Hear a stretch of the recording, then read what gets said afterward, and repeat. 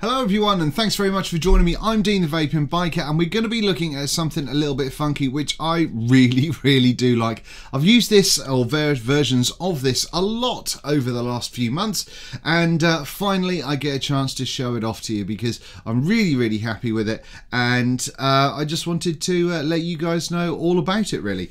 Okay, so first of all, what I want to say is if you're looking for a smooth, polished kind of wooden mod, this is not it. If you're a smooth, polished metal mod, this is not it. This is something that I think when you approach this with an open mind, as a kind of a different feel to it, it really is great. And the reason for that is this little bad boy here is 3D printed, and it kind of, to me, it comes across as a kind of a different medium for our mods. I know there's a bunch of 3D printed mods out there already. I've even got, I made a 3 battery parallel one from a very lovely man over in the States a couple of years ago now, and that was 3D printed. However, this, the tactility of this is crazy. Mix that up with the shape of it, which is just super user friendly, and for me personally, I think this is a fantastic little mod. So before I gush anymore, let's go down up close. I'm going to show it to you in the up close. Hopefully you'll get an idea. My brain's still not wired right from all the flu stuff, but I'm hopped up on Lemsip, so let's give it a go, shall we? Come on then. Come on. Alright, so here we are with the ETNA DNA75. Now we've got a few here because we've got something pretty cool to look at today. But what I'm going to do just first off is show you that they come in these tubes. You get a kind of you've got a charging cable and data cable down the bottom there. And here this gives you a full rundown of not only kind of how to use the DNA75 board, but also battery safety and all that good stuff. It's nice to see a whole bunch of information given in a mod of this kind that is essentially a kind of a privately built sort of job. Now, one of the things I wanted to show you on this one is because I've been lucky enough to be sent all 3 of these mods. Now, they all look sort of fairly similar to start with, however, we've got an evolution. This is kind of the first one, the version 2 and the version 3, whether it's, you know, whatever they're numbered, but I can give you an idea about what he's done in order to improve his mods, which I think is really good. So if we look at the very first one, for instance, I popped a red case on here for the time being because I think it looks kind of startling and funky. But it's a fairly straightforward. We'll look at all of the front end in a little while. But one of the things that happened was, if I get the light right, you can see just kind of along this kind of line that you can kind of get little flashes of being able to see through, and there's gaps there and all that sort of stuff. So that was something that that they wanted to change. Now what happens is you just pull the battery, or the battery sort of holder off, if you like. You've got the plug going on the bottom there and the plug there, but there's, other than that magnet at the top, not a great deal, and the magnets at the bottom of course, not a great deal kind of holding it together. So while it still felt pretty stable, just having those gaps there was a little bit of a nightmare for some people. So what happened then was this version of the mod here. Now you can see that I've used this one very well indeed. One of the other things on here as well with this one, we've got just a flat base going on, and it was quite difficult to kind of grab hold of that bottom end of the battery compartment to be able to pull it out. So what he's gone through with this one is we've got this little cutout going on here, so you can get your finger under there. But more importantly, if I can kind of move this around, you can see that even though this is obviously very worn, other than the right at the bottom here, we've got no kind of, there's no see-through aspect going on at all there. And the reason for that is what he's done is he's put kind of a rail that goes either side of the board, and also a couple of rails on top. What they do is they help stabilize the battery compartment when it's on. You can see that on this sort of part of the battery compartment, you've got the little runner there for where the rail goes down there, and along the tops as well. So what that means is that when you slide this on, not only does it take up any gaps, but it is really solid, which is really nice. Now then, that brings us on to the final version, which is this one right here. So this is the one that I'm going to be using for the rest of the review. At the bottom here, we've got kind of the imprinted in the print there is the Julesvapes ETNA DNA75. We've still got the cutout going on. We've still got no kind of light getting through on any of those seams, which I think is very good. And we've got this kind of funky little pattern going on the faceplate there as well. Now, as I said in the intro, this material, yes, it's 3D printed, and yes, it's obviously 3D printed, but I like this. If you kind of try and relate this to a wood mod or a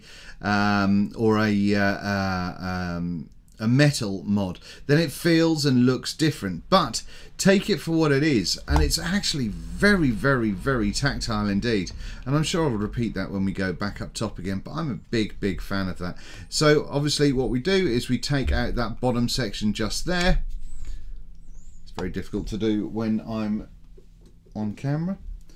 Right, what we'll do there, you've got the battery, positive and negative going on there, telling you which way we've got the battery to go in. So we're going to use a 30Q for the time being.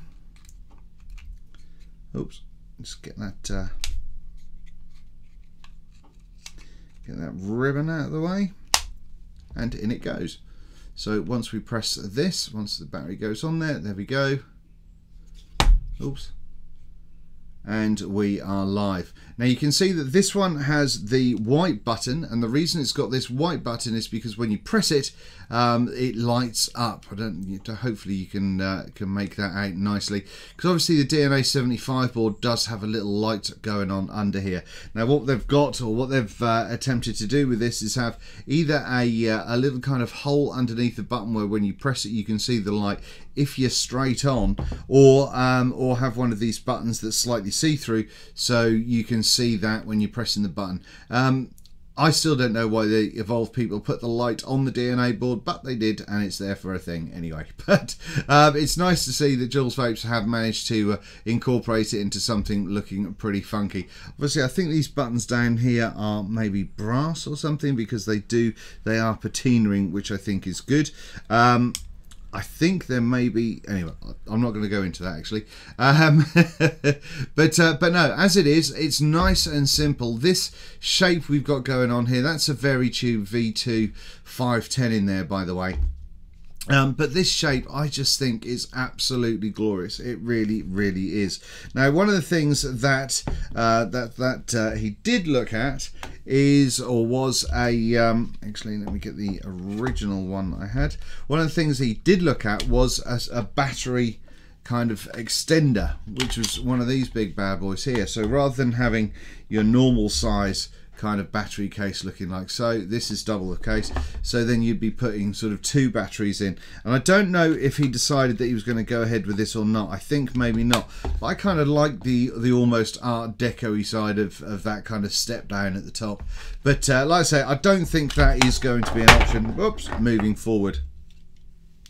But yeah, I mean, what you can see here is you can see the 2 different types of print that he's gone for, where we've increased the resolution. This is the old one, this is the new one, and you can see that this one certainly has a lot more lines going down on it than this one does. So the resolution on the newer kit is much nicer indeed, and really does look the tits. Now colours wise, we've got red, we've got, oh dear, making noises, sorry for headphone users, we've got green, we've got blue, and we've got this clear jobby going on here as well.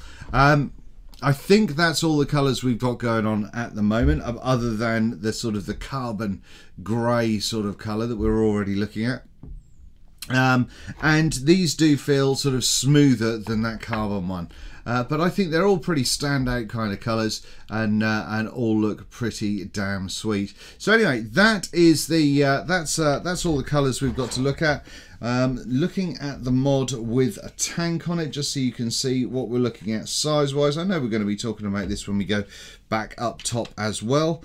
But this is something that I wanted to show you, which I thought was quite nice. This is a 24mm tank going on the top of here, and we've still got plenty of space going on there. I think it fits on there quite nicely, and it looks pretty sweet as well. So everything kind of just, I think it just looks good, to be honest, and it's so comfortable. It really is. I really like it. Anyway, let's go back up top so we can have a little vape and tell you a little bit more about it. So that was the up close and personal with the all three versions of the ETNA DNA75. And like I said in the intro, and like I said in the up close, it's a different kind of thing. It's not going to be for everybody, but I think this is brilliant. I love the way it feels. I think the shape of it is absolutely spot on for being really comfortable. Even down to the faceplate here, even having slightly sort of chamfered edges where your hand goes. I think that's really cool indeed. I just like it, you know. It's not 100% perfect, but it's very close. It's a 3D printed mod at the end of the day, and I think it's cracking value for money. Plus, add to that the customization options that you've got. You can have a very inexpensively made, inexpensively purchased quality little mod that just is a little firecracker. It really is. Let me have a little vape at the moment. Obviously it's a DNA75, so I'm not going to go into the board. However, one thing that I will say, in fact, hang on, I'm going to have a vape. I got excited then.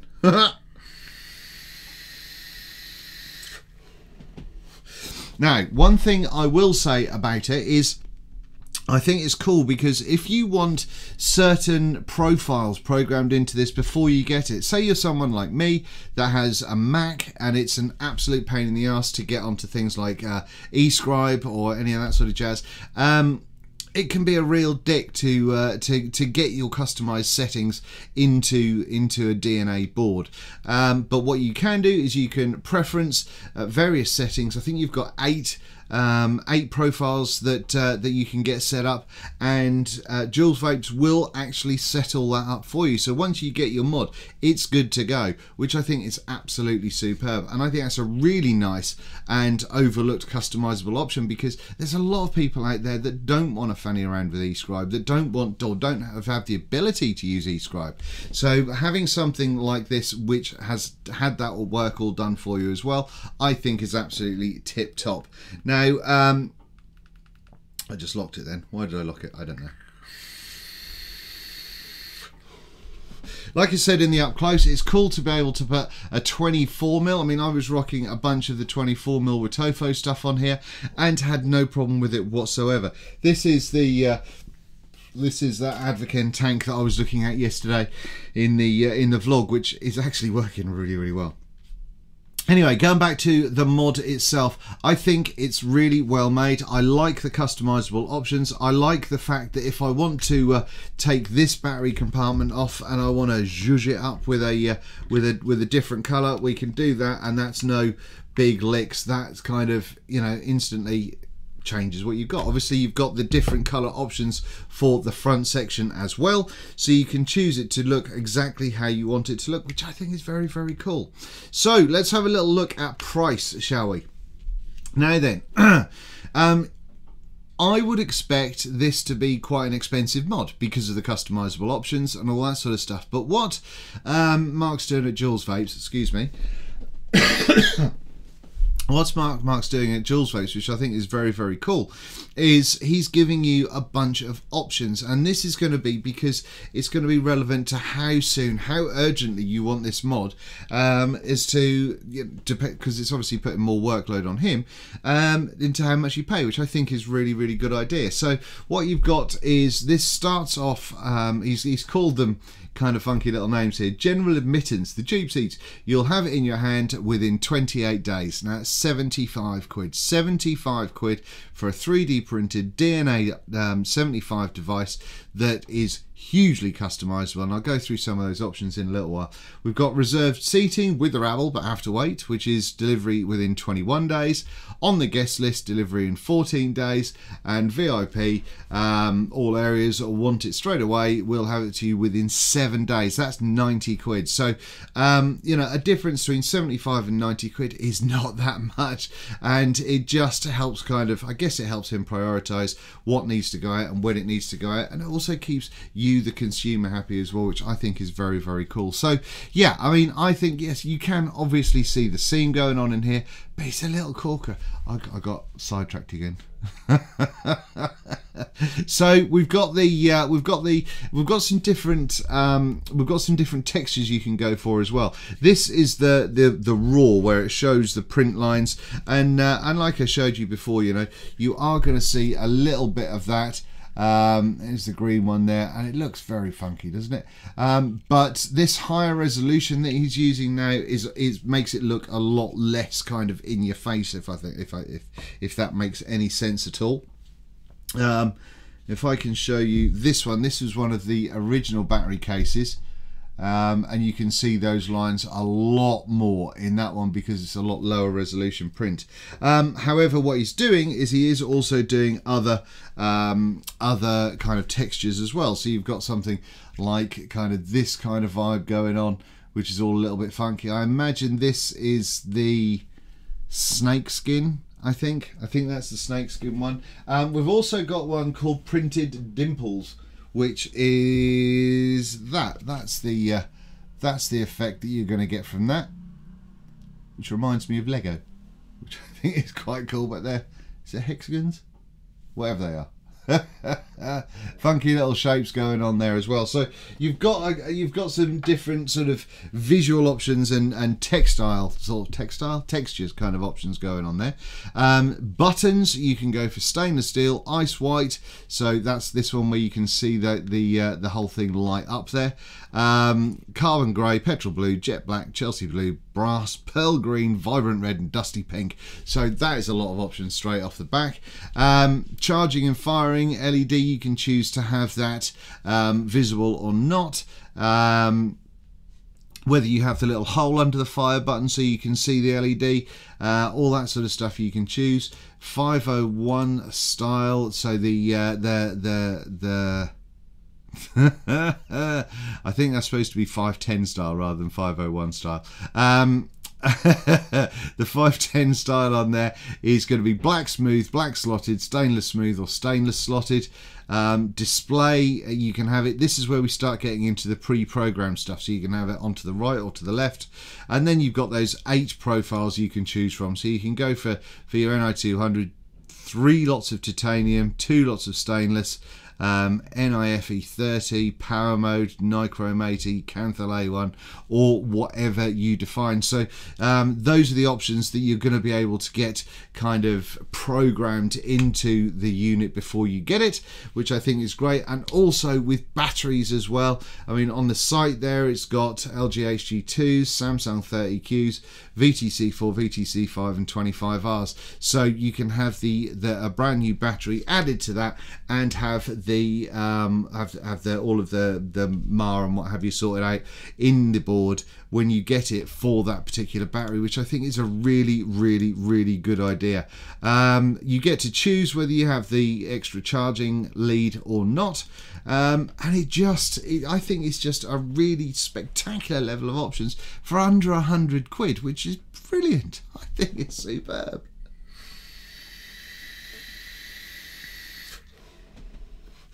So all in all, ladies and gentlemen, there's not a massive amount I can talk to you about this one. It's a DNA75. We know what a DNA75 does. If not, go and check out Phil Basardo, and he's got a brilliant video on the DNA75 board and how it works and all that sort of good stuff. But yeah, I mean, I think this has been a solid one for me. If I saw you at Vape Fest this year, I was probably vaping on this.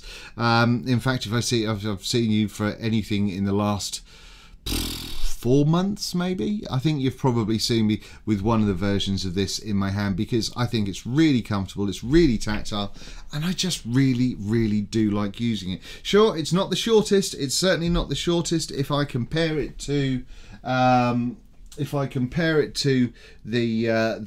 Therian that a lot of people are aware of now. Sure, it's taller than that. However, if I compare it to the other DNA75 that I've looked at recently, the Lost Vape Scar, it's, you know, taller than that as well. So you know, it's going to be a tall-ish device, but once again, if it fits in the hand, it's just a full hand grip and finger fire or thumb fire, and it's a winner.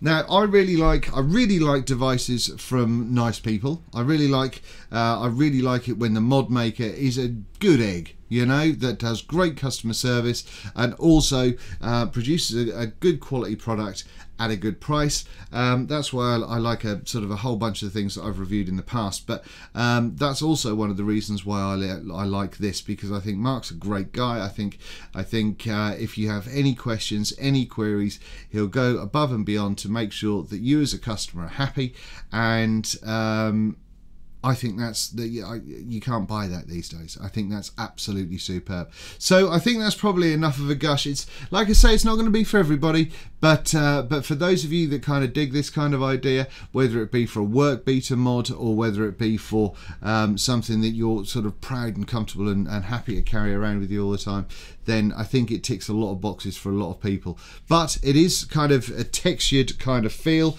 This carbon finish is the most kind of almost fabric-y one, if that makes sense. The other ones are more of a kind of a normal sort of classic sort of smooth-ish 3D printed sort of vibe going on in there. So yeah, it's this is a kind of a little bit more of a classic, so that is a little bit smoother. I mean, I think I showed you that a little while ago comparing the two of them.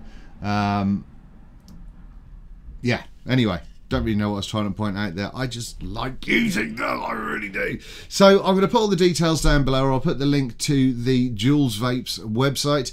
Once again, great to see it coming out of the UK. I'm really looking forward to seeing what these guys come up with other ideas and other designs. I was having a chat with Mark at Vapor Expo, and he's got a couple of wacky designs and a couple of just really cool ones coming forward as well, I think. So I'm looking forward to seeing what comes out of there, and it's just brilliant to see something this much fun and this good and this affordable coming out of the UK.